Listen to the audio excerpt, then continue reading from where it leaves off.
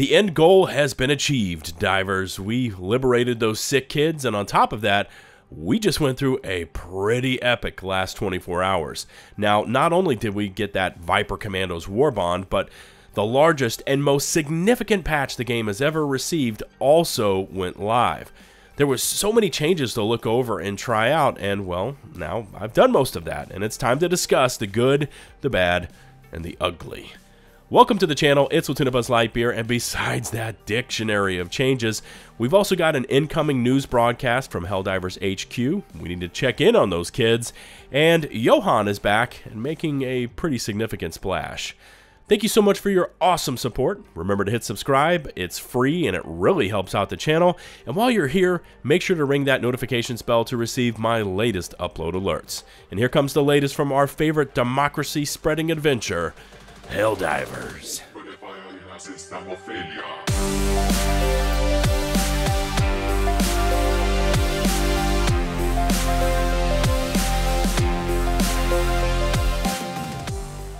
I love it when these war bonds drop because that means new armor sets in the Superstore. Today we've got the medium PH-56 Jaguar body armor with peak physique, which increases melee damage by 50% and also improves our weapon handling. We've also got the sick looking PH-56 Jaguar helmet, complete with beret and sniper targeting reticle, the CE-101 Gorilla helmet, and the over-the-top super beefy CE-101 heavy body armor with engineering kit for reduced recoil and +2 stems along with 2 seconds extra stem duration.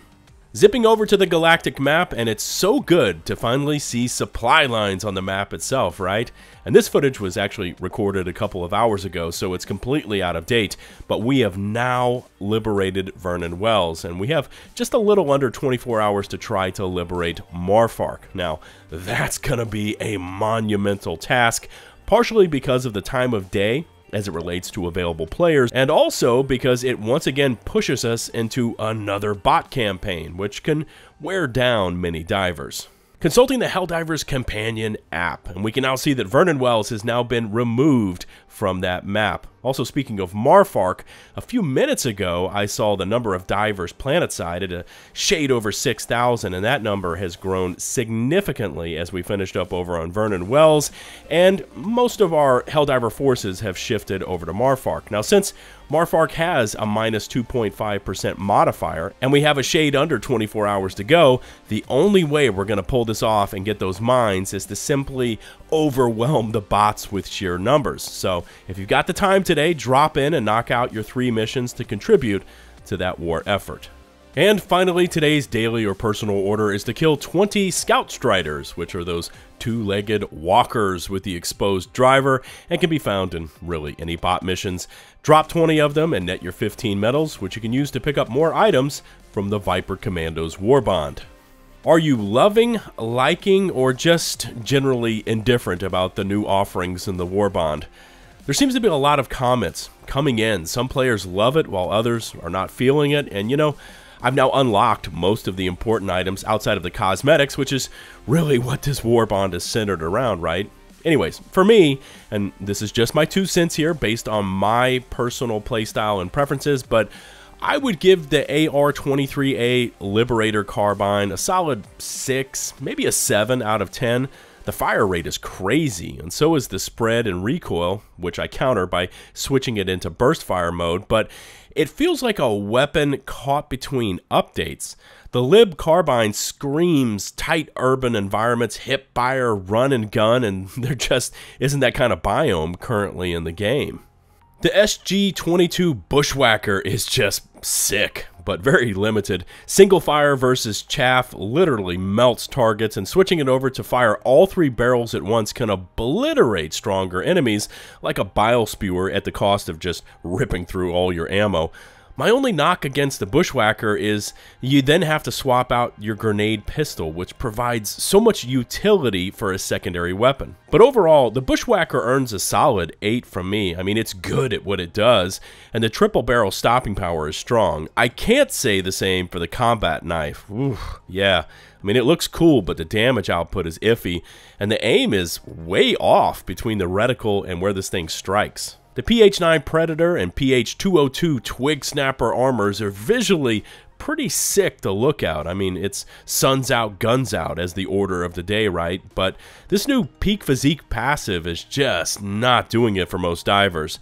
Melee damage increases how hard we hit targets with our weapons, which was never very strong to begin with, and I personally didn't notice a difference in weapon movement while using these armors. The experimental infusion booster seems to be the real prize with Viper Commandos, especially when you pair it with a stem suit giving you 6 total stems. The speed boosts are significant. I mean, it greatly reduces your incoming damage, and with the medkit passive, you also get 2 seconds more stem duration. And if anyone on your squad has this unlocked, right now, it's a must equip. Just when you thought it was safe during a mission when you didn't see a Shrieker Nest or Gunship Factory, well, now we have roaming patrols of these things. This is a major change that was snuck into the game as part of yesterday's patch, and overall, I'm digging it, especially how it just showed up with no warning. We kept looking for the Shrieker Nest to complete that objective, and there were none, and then it dawned on us, so yeah, really cool implementation, and it adds just another element to our combat. Of course, yesterday we did get that mega patch, and overall, this was a strong set of changes, and I wanted to circle back around and touch on some of the highlights I was seeing during my post-patch sessions. Now, first off, sentries. Wow. Man, did they get some serious love. Now, outside of all the individual buffs and changes, the thing that really stuck out was how durable they now seem to be. They used to die so quickly, and now they can tank some incoming damage outside of rocket devs blasting them from range. The removal of the AA defense modifier was a long time coming, but it was great to see. And how about that Seaf launcher change to now allow us to use it after the mission timer has expired? I mean, that is clutch. Also, the planetary haze we've been seeing on every single planet during the daylight cycles does now seem to be tuned back a bit, and my eyes are thankful. The acid effect swap for Hunters and Bile in general also seems to be a much better implementation of that damaging effect. It's no longer an insta-kill scenario, and the Hunters are still just as nasty, just as aggressive as before, but having that slow effect scaled back by 20% does make it a bit more survivable. I haven't experimented with Helldive solo missions since the patch, but so far, I'm hearing that the patrol spawns seem to have returned to the way it was a long time ago, which I guess is positive. Also, the spawn reduction of elites, especially on bug missions, is really noticeable. We only saw a handful of Bile Titans on our Helldive, and even the Chargers were greatly thinned out. But in the spirit of fairness, I also wanted to include the not so good, and yesterday's patch is still being plagued by what was broken, including a massive range of instant crashes if you engage with the social menus, the menu system, or even if you happen to just tap the escape key. The ballistic shield crouch prone issue is irritating, especially for me, because I like to rock the shield. The plasma punisher shield combo kill glitch is back again, and the spear, although improved, now has an issue where it can't target fabricators, which is apparently going to be fixed in a future update. And these last 3 items really stuck out, at least to me, and we're going to start off with the tenderizer, and don't flame me, these are just my opinions. This goes far beyond how badly off-kilter the sights are for this AR. Now, of all the weapons that were adjusted in yesterday's patch, I was most interested in getting my hands on the Tendi, and I've tried to like it, but I just can't seem to connect with this weapon. For the record, yes, it shreds lower-level chaff, and I love how it liquefies Brood Commanders, but there's some sort of disconnect between yesterday's reduction of ammo in the mag, the reduction of mags, and the reload speeds that consistently gets me into trouble. Now, every other AR has about a 1-second difference between reload the weapon with ammo still left in the mag versus reloading it dry, but the tenderizer seems to be the exception to the rule.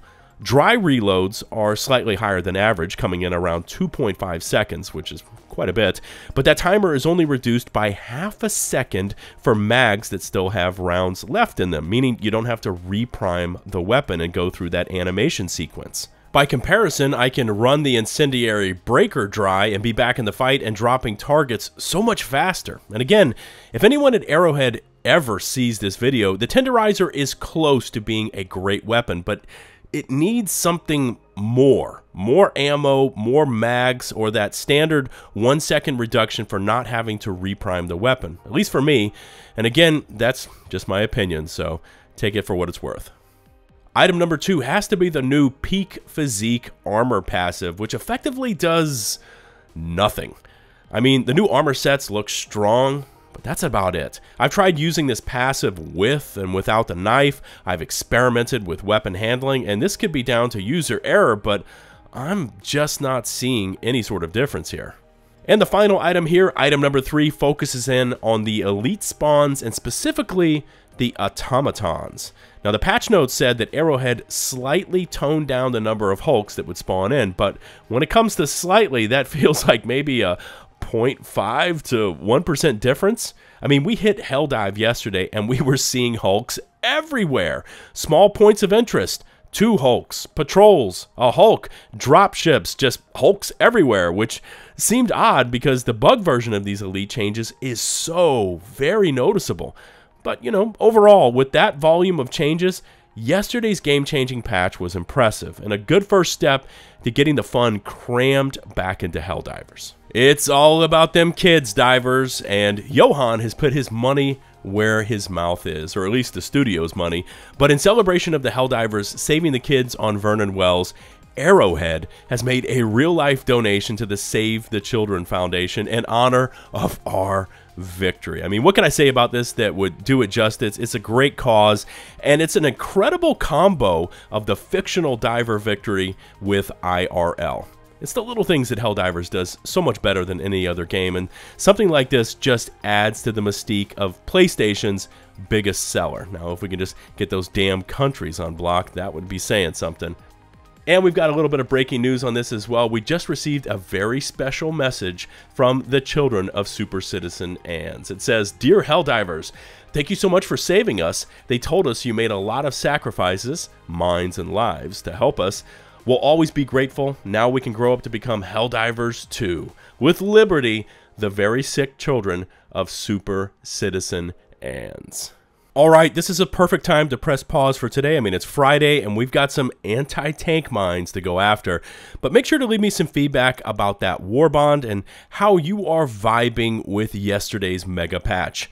Remember to hit subscribe and ring that notifications bell to receive my latest upload alerts. All my socials, including an open invite link to my Helldivers Discord community, can all be found down in the video description and pinned comments.